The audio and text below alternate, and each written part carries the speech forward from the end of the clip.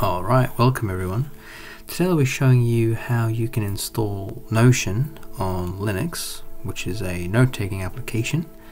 And for this we'll be using a web browser called Epiphany. And if you don't know what Epiphany is basically a GNOME centric web browser designed to be cohesive with the rest of the GNOME desktop. And the reason why we will be using this browser is because it allows us to create web applications. So that is, the application is installed on your system, all sandboxed. However, you can launch it as a separate instance. So not as a browser tab, but as a window on itself. So if you're on Ubuntu or Fedora or whatever distribution that has a package manager like this one, GNOME Software, you can just type in Epiphany or GNOME Web and it will come up.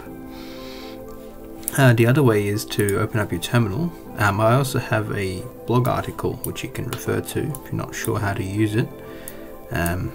So since I'm on Fedora, it'll be sudo dnf install Epiphany.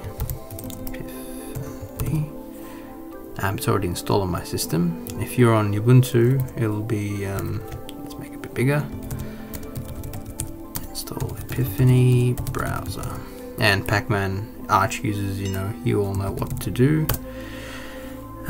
So yeah, once installed, all you've got to do is just open it up. And you just present it with it's a typical browser, so you can go anywhere. I'll just go to my website. Let's make it bigger. Font rendering's a bit off, but basically I've made a little article here as well, if you prefer the text guide. It's very straightforward, so we'll get right into it. So what you want to do is you want to go to notion.so, so just log in. You'll get thrown into once you're logged in, of course, you'll get thrown into your home page or whatever it is. This is my account here. And what you want to do is you want to click on these three dots here and click on install site as application, as web application. So you click on this and you get presented with a dialog, and basically give it whatever name you want. I'm just going to stick with Notion. It's got a nice icon that's detected, the fav icon, and just click create. Now I've already have it installed, so I'm just going to replace it. And it's added right there, Notion. So I can close this and I'll just hit super and type in Notion.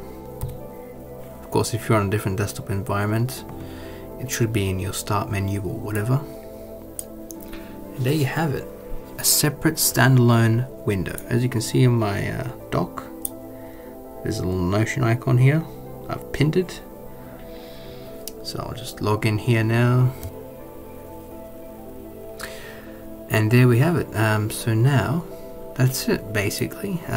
Your Notion is going to be a standalone application, and all you got to do is just, so if you close it, you can just launch it anytime you want. Simple as that. There it is.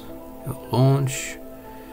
And yep, so this is isolated from the rest of your system. If you decide to use Epiphany for anything else, browsing the internet, it's going to keep the cookies isolated from these two instances.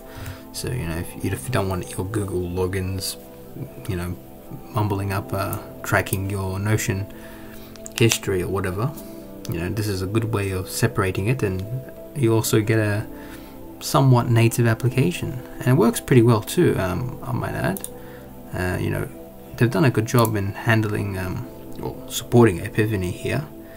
As you can see, all the right click works, and yeah, that's pretty much it. So thanks for watching everyone. Hope you find it useful. Cheers.